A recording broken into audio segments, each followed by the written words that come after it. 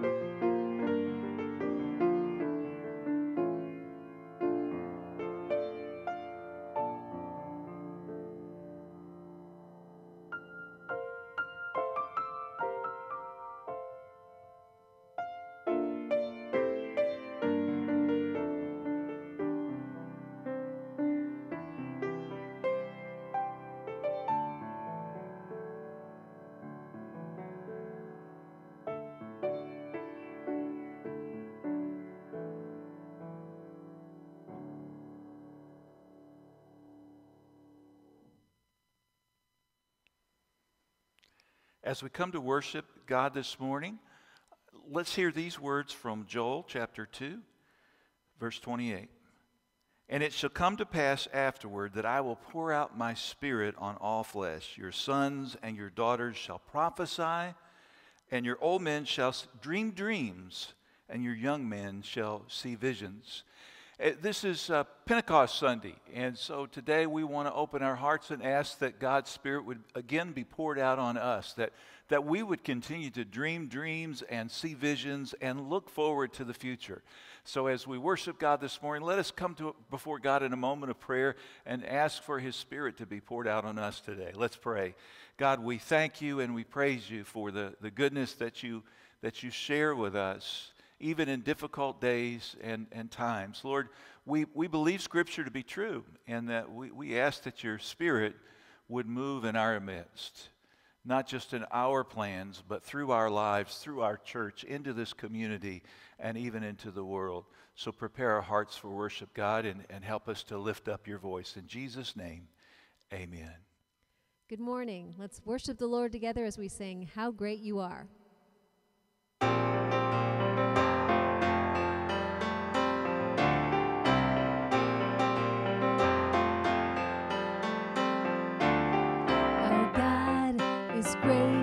The Father of creation, His splendor fills the earth. The lightning crash, the thunder sings His praises. The galaxies can't help but shout His worth. And my soul must sing to you an offering. How great you are. And my soul must sing, oh, let the heavens ring. How great you are. Oh, how great you are.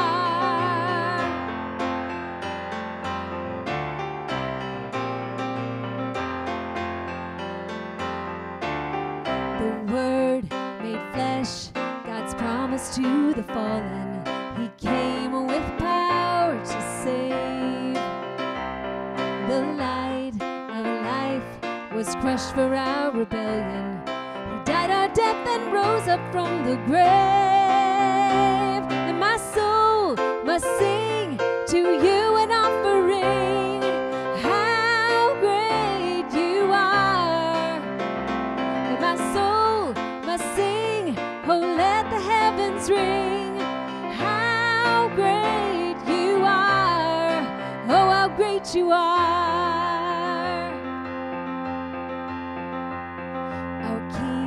Will come with trumpet blasts resounding to claim His blood-washed bride. He'll rend the skies, descending in His glory, and in an instant faith will turn to sight. And my soul must sing to you an offering. How great you are. And my soul must sing, oh, let the heavens ring. How great you are. My soul must sing to you an offering.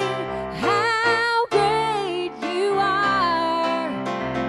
My soul must sing, oh, let the heavens ring. How great you are. Oh, how great you are.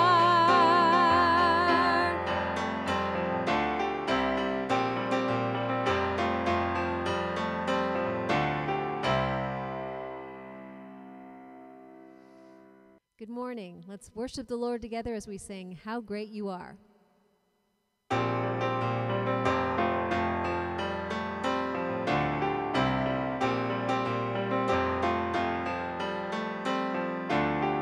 Our God is great, the Father of creation. His splendor fills the earth. The lightning crash, the thunder sings His praises. The galaxies can't help but shout His worth. And my soul must sing to you an offering. How great you are. And my soul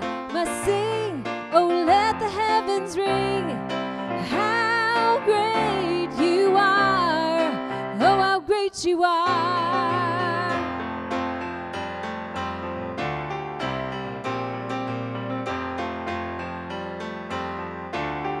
The Word made flesh, God's promise to the fallen. He came with power to save. The light of life was crushed for our rebellion. He died our death and rose up from the grave. And my soul must sing to you an offering. How great you are. And my soul must sing, oh, let the heavens ring. How great you are.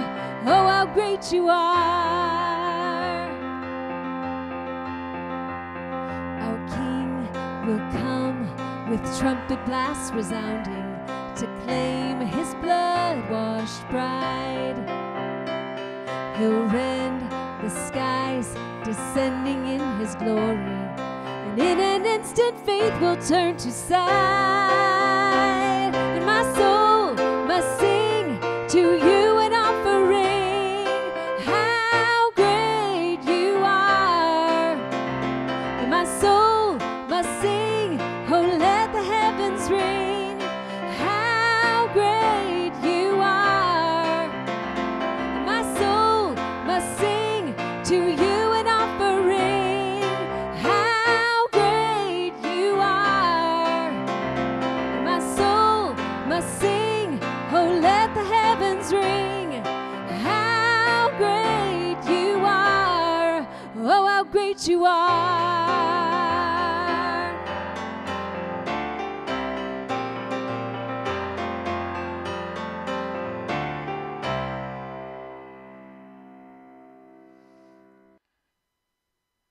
Let us say with Christians together throughout the world this morning what we believe using the words of the Apostles' Creed.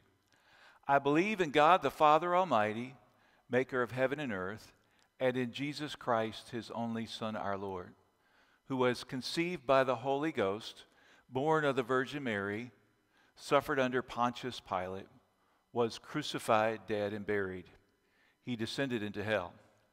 The third day he rose again from the dead. He ascended into heaven, and sitteth on the right hand of God the Father Almighty. From thence he shall come to judge the quick and the dead. I believe in the Holy Ghost, the Holy Catholic Church, the communion of saints, the forgiveness of sins, the resurrection of the body, and the life everlasting. Amen. Our scripture reading this morning comes from Acts chapter 2, verses 1 through 8. Let's hear God's word for us this morning. When the day of Pentecost came, they were all together in one place. Suddenly, a sound like the blowing of a violent wind came from heaven and filled the whole house where they were sitting. They saw what seemed to be tongues of fire that separated and came to rest on each of them. All of them were filled with the Holy Spirit and began to speak in other tongues as the Spirit enabled them. Now there were staying in Jerusalem God-fearing Jews from every nation under heaven. When they heard this sound, a crowd came together in bewilderment, because each one heard their own language being spoken. Utterly amazed, they asked, "Aren't all these who are speaking Galileans? Then how is it that each of us hears them in our own native language?" Friends, these are God's good words, and may he add his blessings upon them. So over the last few months, my phone, my iPad, my laptop, and even my wireless headphones have all used up just an amazing amount of battery life. I've been telling people I haven't had to use much gas as I haven't been driving hardly anywhere, but I've got cords hanging out of all my sockets. And I know before you send me a message, you shouldn't keep all your cords plugged into your sockets, but we do what we have to do to survive in these days. As I'm trying to keep in touch with everybody, it's just battery life, everything goes just like that. And my headphones, I have noticed something interesting about them. There's a sound, there's a voice on there that when I push the button, the voice says, "Power on." In the same exact voice as I used to hear when coming down the elevators at the hospitals. So they've even found a new job for that lady, as she used to say when I got to the bottom, "Main floor lobby." And just as I found all these devices struggling to keep up with the battery life that's demanded, I've also found myself from time to time, as I've mentioned, finding my own battery kind of draining and needing to recharge. And so I've been trying all kinds of different things to get recharged. Sometimes it's going for a walk. Sometimes it's eating junk food. That doesn't work too well. Watching TV, going out and doing things with other folks when I can. But I've also come to this time to be reminded, which is a good thing. This is a good thing. That I need to surrender daily to God.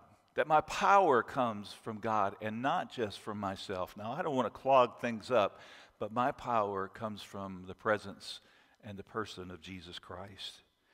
Today we celebrate Pentecost, which is celebrated 50 days after Easter and the resurrection of Jesus. And as I even thought about those words, I thought, has it been over 50 days already since we've been together, and 50 days since Easter? And it has. I keep checking the calendar, and I've been checking the calendar a lot. What day is it? Today, as we're celebrating in worship, we're celebrating Pentecost. And you're wondering, well, what is Pentecost and why the bright red shirt? Well, one of the liturgical colors is red, talking about the Holy Spirit. And so I thought I'd share that with you this morning, wear my liturgical shirt. We look at the Holy Spirit as you wonder, what is the Holy Spirit? Who is He? And what is all of that about? There are a number of different names for the Holy Spirit, but a couple that I'll share with you this morning. Jesus said, "I will send you a comforter, someone to comfort us in times like this. I will send you a counselor, someone to give us wisdom and to guide us." The Holy Spirit is also known as the Helper. This morning I want to share a few verses from Scripture which talk to us not only about the promise of the Holy Spirit, but His presence and His power and what He means to the church. In the context of a discussion on being born again, in John chapter 3, verse 6, Jesus talks about the Spirit giving birth to spirit, to our spirit. And in verse 8, Jesus says, "The wind blows wherever it pleases. You hear its sound, but you cannot tell where it comes from or where it is going.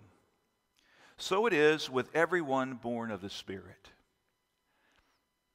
Now, I don't know if you catch this in this scripture, but it talks about the Spirit blowing like a wind, and that word is synonymous in Greek. Both Spirit and the wind are the same words used here. And Jesus is talking about how not only will God move like a wind into our lives, and we can't always predict it, and we can only see how it's moving, but I believe that also means the Spirit is meant to move in our church as well in that way. We can come up with great plans, and we should. Strategic planning is a wonderful thing, but we also need to be willing to move in a moment. And boy, we've had to move in a moment, haven't we? And as we go forward, we need to look forward again to see where God is leading us and what this new time is going to look like. Not fear it, but embrace it. And I hope, and my prayer is, in this last chapter of my ministry, that I'm going to learn new things and new ways and see God work in a way that I couldn't even imagine. The Holy Spirit is a wind moving into my heart. And Lord, let that Spirit move and move me in new directions and us as well.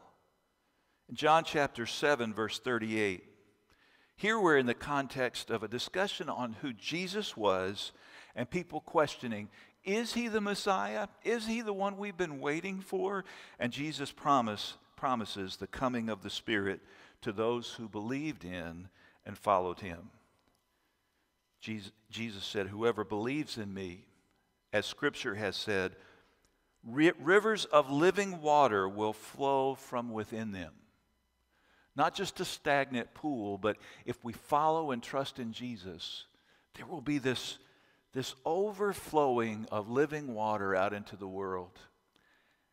And we as Christians God's job is to pour the water in, the Spirit. I think our job is not to clog it up. To be willing to say, Lord, each day, open me to your Spirit and your Spirit's leading. I want to be recharged by the living water that is coming within me. While they didn't have battery and battery life, I think this passage does talk to us about what it means to be powered up, to have God flowing through us. And what a promise that Jesus gave to us. As we've been talking over the months, we had reorganized our ministries and a lot of our church into the Connect, Grow, Share paradigm. And this morning, there's a couple of those, both connect and share, that are found in this passage in Acts chapter 1, verses 4 through 9. And as we connect with God, that water flows from within, the Spirit comes. But this morning, listening to this passage, as we see what God is up to at Pentecost. On one occasion, while he was eating with them, Jesus gave them this command: "Do not leave Jerusalem, but wait for my gift the Father promised, which you have heard me speak about.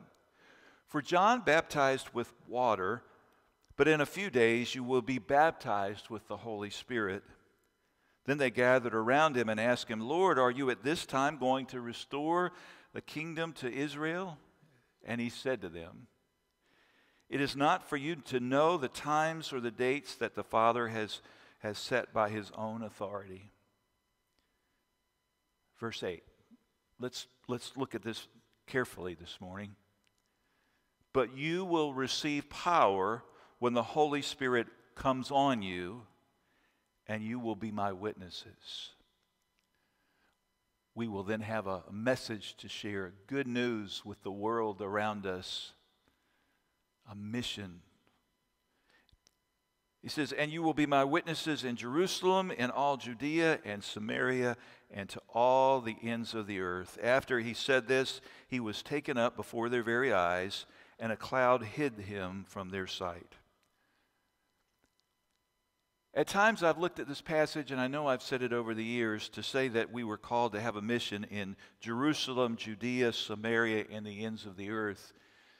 It's sort of like saying we were called to have a mission here in Ackworth, and then in Kennesaw, Paulding County, and then in the United States, and then through all the earth. And today that happens in many ways. People from any part of the world could be tuning in on a particular Sunday or find us on a Monday or Tuesday or Wednesday. That we have a responsibility to be ready to share good news with all of the world around us, starting here and just moving out further and further. Acts chapter 2, verses 1 through 8. It says, "When the day of Pentecost came, and they were all gathered for a Jewish event and one of their festivals. And so everybody, it had already been organized that everybody would be in one place. Suddenly a sound like the blowing of a violent wind came from heaven and filled the whole house where they were sitting. They saw what seemed to be tongues of fire that separated and came to rest on each of them. All of them were filled with the Holy Spirit and began to speak in other tongues as the Spirit enabled them. Now there were staying in Jerusalem God-fearing Jews from every nation under heaven. And when they heard this sound, a crowd came together in bewilderment, because each one heard their own language being spoken. Utterly amazed, they asked, "Aren't all these who are speaking Galileans? Then how is it that each of us hears them in our native language?" A couple of things jumped out at me as I've read this passage over the last couple of weeks. Suddenly was the first word that jumped together. A sound like a blowing of a violent wind came. Suddenly. We were going about our business. Everything was wonderful. And then suddenly, before we knew it, life had changed. And we were all sent into our own homes and locked the doors and have been in quarantine in just a moment. But suddenly is another word in Scripture that comes to us. Here it describes the movement of God and His Spirit in our midst. Just as suddenly as we are sometimes sent into exile, suddenly a sound like the blowing of a wind, something that God is doing in our midst, something that He is calling us to do. And this wind came from heaven and filled the whole house where they were sitting. I hope that in your house, as you've been preparing to come back out into the world, that you've been praying and reading, spending time with God and allowing Him to fill you. If not, it's not too late. It really isn't. We can do that even now. They saw what seemed to be tongues of fire. I wish I knew what that looked like, but there was something dynamic and electrifying going on. These people were in the midst of a miracle. And as I looked on in verse 6, it says, they heard the sound. A crowd came together in bewilderment. They didn't know what was going on because each one heard their own language being spoken. So it was as if 4 or 5 people, 12, 11 people, the disciples were sitting there, and people from France and Italy and Afghanistan and all of these different places were gathered, and these people whom everyone knew didn't know any other languages were sharing the good news. It wasn't just that they were saying, hey, how y'all doing? But they were telling them in their own language about Jesus and why He came to die and what difference it made for them to be in a relationship with God through Him. And God was empowering their message to touch people with the good news of the gospel. Utterly amazed is how this passage ends here as they look out and see the Galileans. And aren't these just regular people, is what they're asking? Aren't they just Galileans? And sometimes people look at the church and people and say, well, I know them. Aren't they? Isn't that just my neighbor? Isn't that just the person in the cubicle beside me at work or on Zoom? And the message is absolutely. In so many ways, we are ordinary just like everyone else except in this. We've come to understand the meaning of Jesus' death on the cross and His resurrection to eternal life. And what that means for us to live and to move in this world that is so messed up in so many ways, that we find hope, we find peace, we can find joy beyond ourselves and from the Holy Spirit within. And my hope and prayer for us today is that God will continue to move in us, to move through us, and to move beyond us. We need a fresh move of God's Holy Spirit as a church and, I believe, as a country. So pray for us. I pray for you. Let's pray for our leaders. Let's pray for our country, that people might know the depths of God's love for them in Jesus Christ. This morning, as we come before Him in prayer, let us ask Him to release the Holy Spirit in a way again that we maybe have never seen in our lifetime. Let's pray. God, I do lift up all of the things that we're going through. And I believe that we've been going through them for a reason. And I believe that the best is not behind us, but yet we have wonderful things ahead of us, both individually and as a church and as a nation. So God, help us to turn to you for your power. To find our power turning on and being refreshed and renewed and recharged by coming to you, plugging into you. As Jesus said, abiding in him. Help us to know what that means and to experience that abundant life that Jesus came to give. God, in all of our homes today, help us to feel the move of your Spirit. Help us to be ready to move by your Spirit. We pray for all of the people in our church that are struggling and having difficulties with health and jobs, emotions. Lord, help them, help us to find your peace.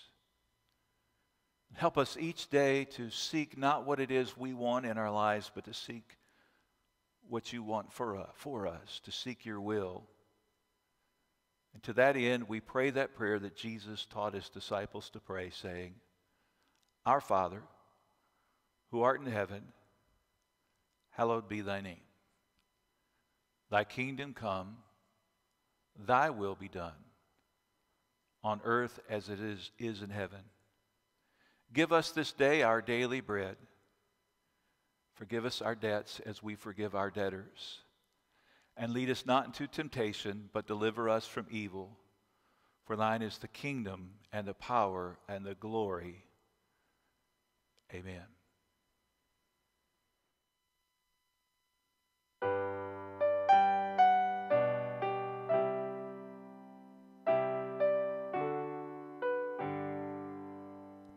When I fear my faith will fail, Christ will hold me fast. When the tempter would prevail, he will hold me fast. I could never keep my hold through life's fearful path, for my love is often cold. He must hold me fast. He will hold me fast. He will hold me fast. For my Savior loves me so. He will hold me fast.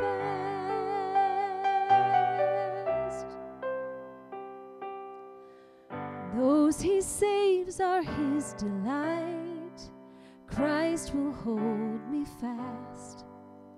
Precious in his holy sight, he will hold me fast. He'll not let my soul be lost. His promises shall last. Bought by him at such a cost, he will hold me fast. He will hold me fast. He will hold me fast. For my Savior loves me so. He will hold me fast.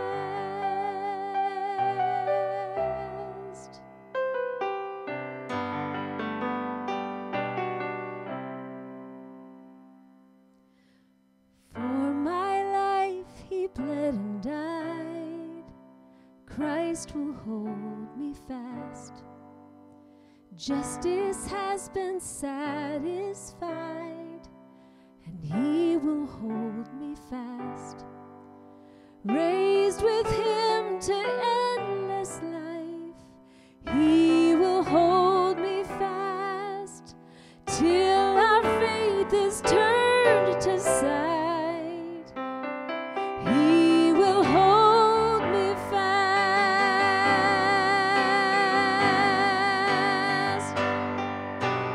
He will hold me fast. He will hold me fast.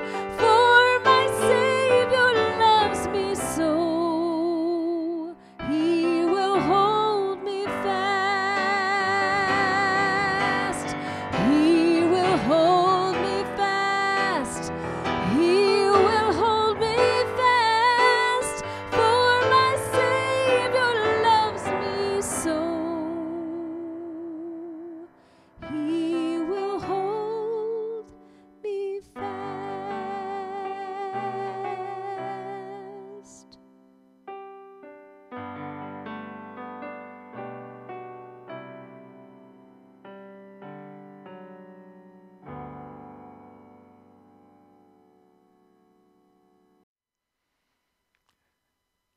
It's been good being with you again this morning.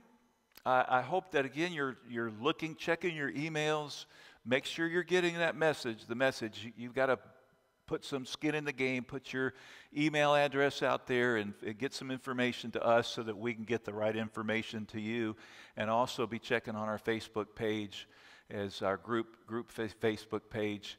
And until we're together both online and in church next week, may God bless you and keep you, make his face to shine upon you. May the peace of God, which passes all understanding, be and abide with you all, both now and forevermore. God bless you.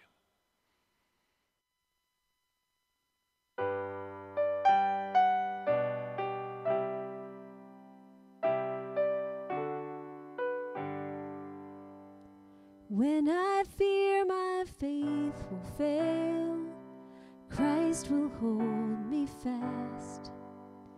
When the tempter would prevail, he will hold me fast.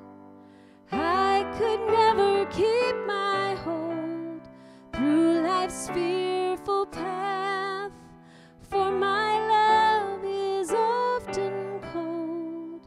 He must hold me fast. He will hold me fast. He will hold me fast. For my Savior loves me so. He will hold me fast.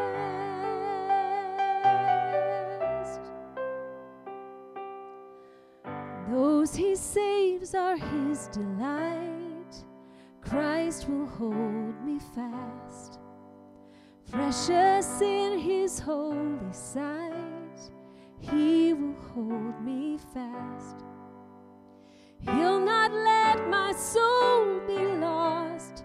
His promises shall last. Bought by him at such a cost, he will hold me fast. He will hold me fast. He will hold me fast. For my Savior loves me so. He will hold me fast.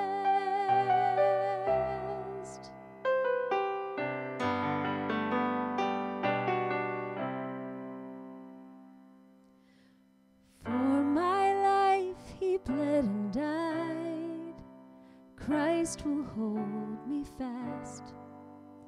Justice has been satisfied, and he will hold me fast. Raised with him to endless life, he will hold me fast till our faith is turned to sight. He will hold me fast.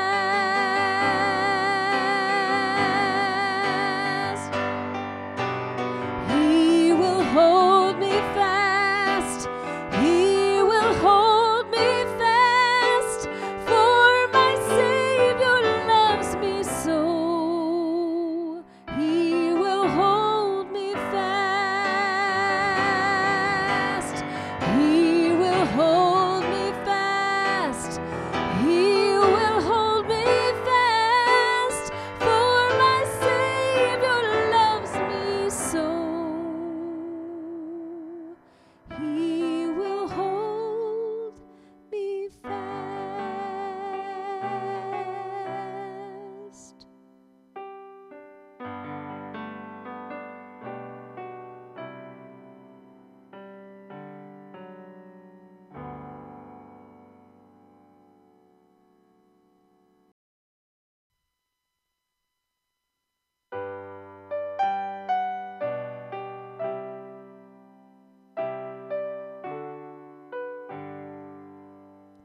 When I fear my faith will fail, Christ will hold me fast.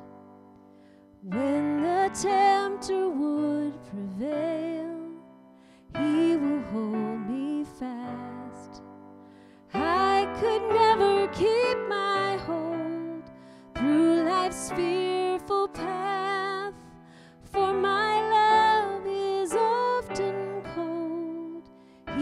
just hold me fast.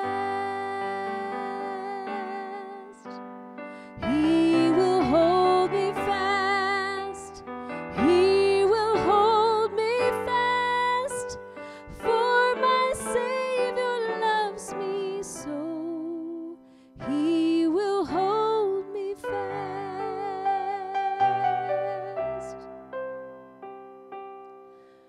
Those he saves are his delight. Christ will hold me fast. Precious in his holy sight, he will hold me fast.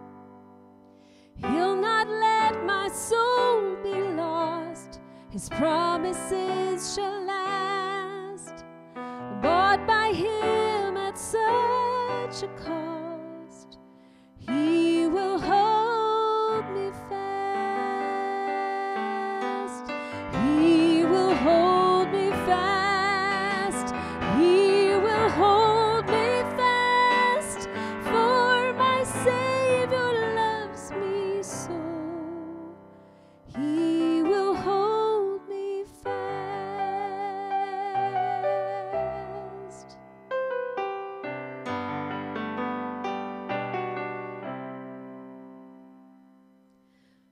For my life he bled and died.